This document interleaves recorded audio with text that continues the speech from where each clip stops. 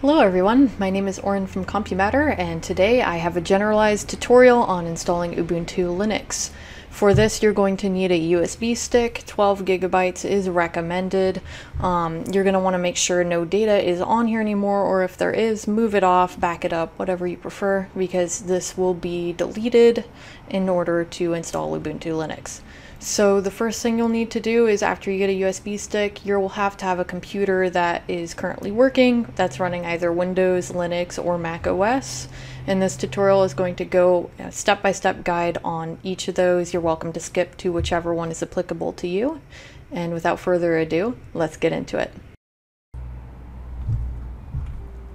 Alright, if you're using a Windows machine, go ahead and open up your preferred browser. In this case I'm using Firefox, and type in Rufus. It'll be this link right here, and click on that. That's rufus.ie. From here, you can scroll down after reading through all of their fancy website. And there will be a download link that you can click on. I'd recommend getting the latest version. And once you've got the latest version downloaded on your preferred browser, you can verify it's completed by opening your downloads folder, which I can see right here. The next thing we'll need to get from here is Ubuntu Linux ISO. So I'm going to type in Ubuntu on my browser again, navigate to ubuntu.com, and I'll get a little pop-up about tracker settings. I personally don't really mind, so I'm just going to accept all. There will be a drop-down menu right here at the top, that when you click on that, on the left there will be Get Ubuntu Desktop. I'm going to get the 22.04.3 LTS edition by clicking the download button here. If it gives this message, you are welcome to check around, make sure that it's actually starting the download. If not, that's what that button's there for. This process will take a long time since it's a decent sized file. Alright, from there you have both files and we're ready to launch Rufus. You'll need to click yes to give Rufus administrator permissions, and you'll also need an empty USB stick plugged in at this point, or a USB stick that you don't care about the data on. So I'm plugging that in. Alright, the one I've got is a 16 gigabyte drive. From here I will click the select button to choose the Ubuntu ISO that we will be installing. Alright, and now I can see the boot selection is set to the Ubuntu ISO, and I can also change the name of the volume label to whatever I'd like in here just for easier recognition, but everything else I'd recommend keeping at the default settings. When you're ready, go ahead and click the start button to start the process. It'll ask if you'd like to write in ISO image mode or DD image mode. It's recommended to stick with ISO, so I'm just going to click the OK button from here. Now, I needed to get some additional content in order for this to work properly, so if you get this pop-up, just click yes, and it will proceed to download everything else that it needs to go through this OK. This is your final warning to make sure there's nothing on this USB stick that is important, because it will be erased when you click OK. This will take approximately 5 to 10 minutes depending on your computer's hardware and everything else, so feel free to wait patiently. And it will let you know when it's ready with this lovely green ready button, which you can actually press. So go ahead and click close. From here you can right click on your USB drive and click eject to safely remove it from the computer. And it's on to the next step.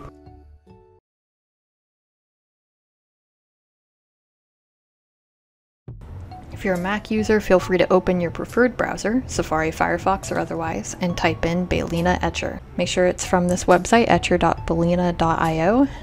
Then click Download Etcher to scroll the page down to their downloads area. We'll be getting the one for macOS, so go ahead and click the download link on there. You'll want to allow downloads from this website. Alright, the process has started. So when that's finished, go ahead and double click on it to open, either there or go to your downloads at the bottom and click on it to open it up. We'll need to drag and drop it into your applications folder. So dragging and dropping, and it will go through the installation process real quick.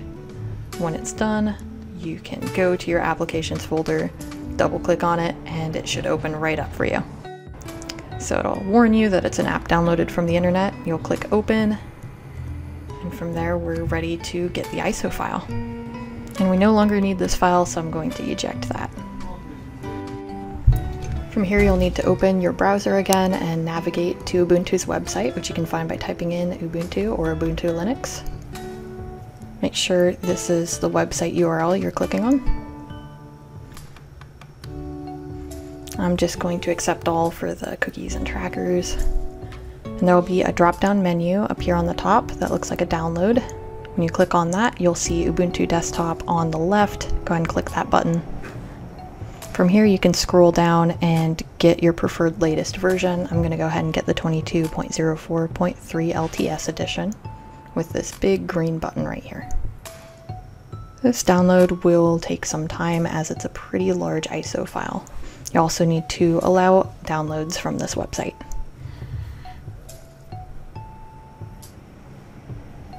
Just speeding up this process for viewing's sake.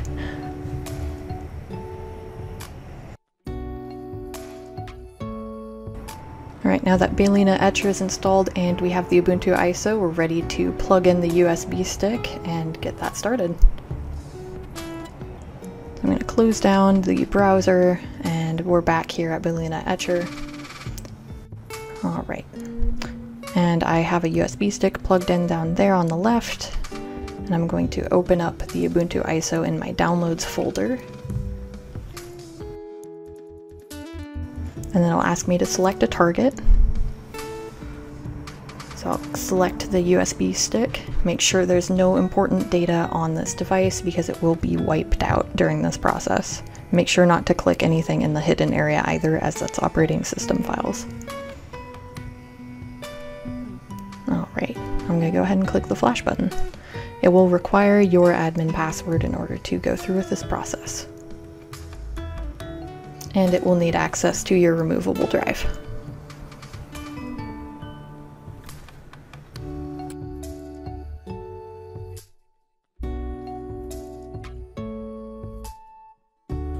Alright, when you get the message that it's completed, you can remove the USB stick and get ready to install Ubuntu on your device.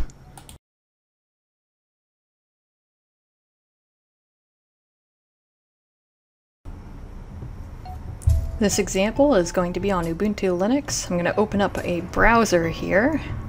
This example we're using Firefox. I'm going to type in Balena Etcher. This is the program we're going to use, which was etcher.balena.io.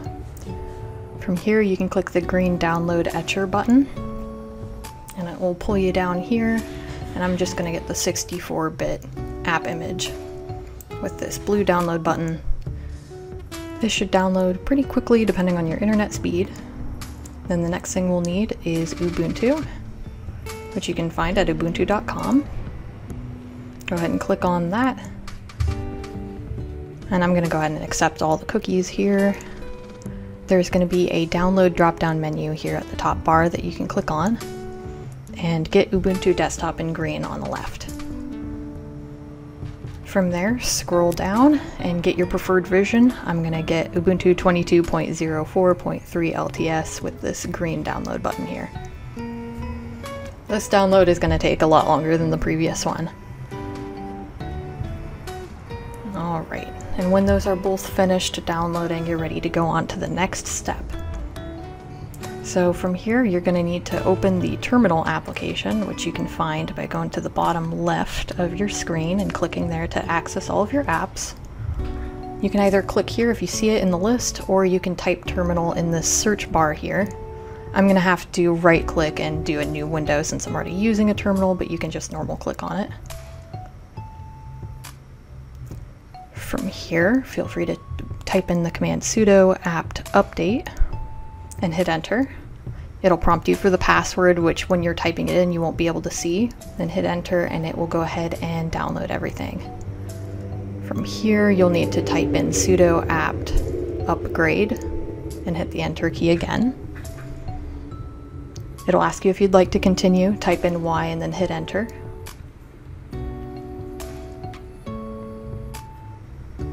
This will make sure everything's up to date. From here, you'll need to get libfuse2, which is the command sudo apt install libfuse2. Once you've typed all of that into the terminal, feel free to hit enter, and this is required to open up the Balena Etcher program. Alright, now you can navigate back to your downloads folder now that that's all installed.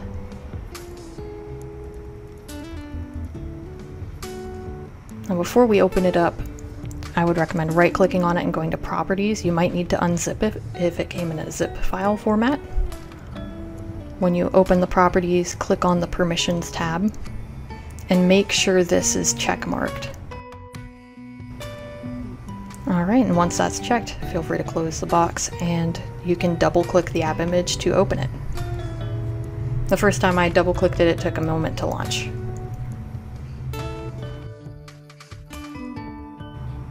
Now that this is working, you can plug in a USB stick to your computer. Make sure it doesn't have any important data on it. Click the Flash from File button and navigate to your Downloads folder.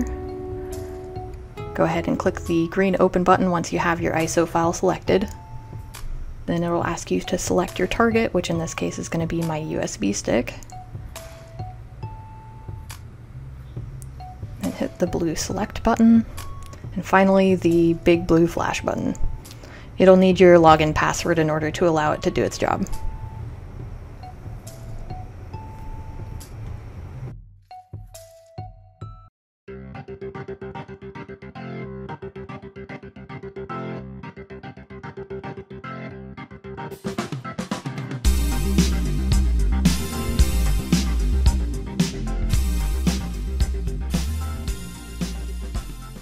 Alright, when you get this message flash completed, that means you can remove the USB stick from the computer and use it to install or reinstall Ubuntu Linux on another machine. So go ahead and remove that, and we're on to the next step.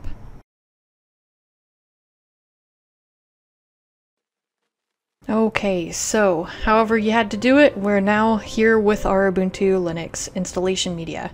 So I'm using this computer as an example and plugging in the USB stick. The way you do this slightly varies based on the model of computer you're attempting to boot to. Shown on screen are the most common boot keys by brand. You can also look up your model online and look up boot key associated with it to find the exact one. So what you're going to want to do is spam press the key once you figure out which one it's probably going to be. So you press the power button briefly, and then I'm going to spam the F9 key as it's the key needed for this HP model. And it loads up the boot menu. Now if you do not see your USB stick in this list, please read the top right, as there might be a number of things that could have caused that. But if you do see this and you do see the USB stick in the list, you're going to want to use your arrow keys to navigate down to it. And then go ahead and click the enter key once you have it selected. From here you will see try or install Ubuntu, which is the top option. I'm just going to hit enter key again to go into that menu. From here, this might take a long time to initially load up, but once it does, you will see a menu that pops up that will say try or install Ubuntu. This is a great tool if you want to use try Ubuntu first to make sure you like it, but otherwise for this tutorial we're just going to go straight into installing.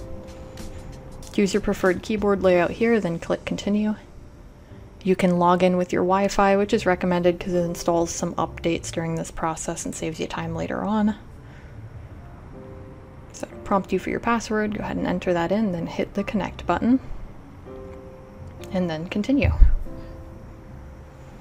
So unless your system is very low spec, I would recommend just sticking with the normal installation. If you need any third-party software, you can also check that box, but otherwise I'm just going to continue on with this button. And you can choose to dual boot with this top button alongside Windows if you'd like. Or you can erase the entire disk, including all of your data, programs, documents, and photos, and install Linux on top of it. Make sure you've backed up everything before going through this process, because it will wipe it out permanently. So once you've made your selection, click Install Now. This is the final warning. It's letting you know which partition changes are going to be in effect. Make sure you check on that. And go ahead and continue on. It'll ask for your time zone, And then I'm going to fill out my name as well as the computer's preferred name and username, password, etc. and continue on.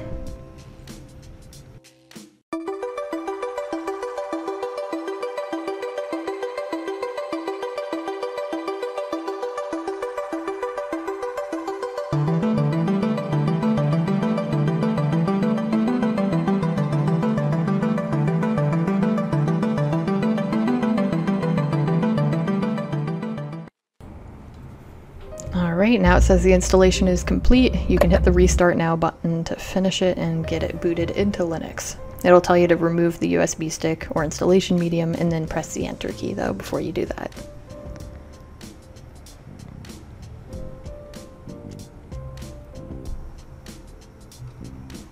Alright, now just log in with the password that you created during the setup process. Then hit the enter key when you're done typing it in. And it will boot right into Linux. It'll ask if you want to connect your online accounts like Microsoft, Nextcloud, or Google, but I do not want to do that, so I'm just going to skip that. Most users don't need live patch, so I'm going to skip through that too. And you can choose whether you want to send your system info to Canonical, or you can choose if you want your location services to be on. It is also recommended before you do anything to fully update the system. So I'm going to go to the Show Applications area, type in Update, and click on the Software Update button. Make sure you have an internet connection and it will be able to find the latest software.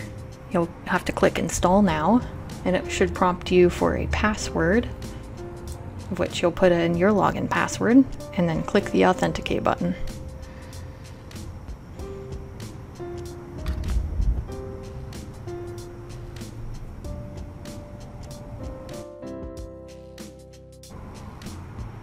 Alright, it's finished up, so I'm going to restart the computer, put in the password one more time,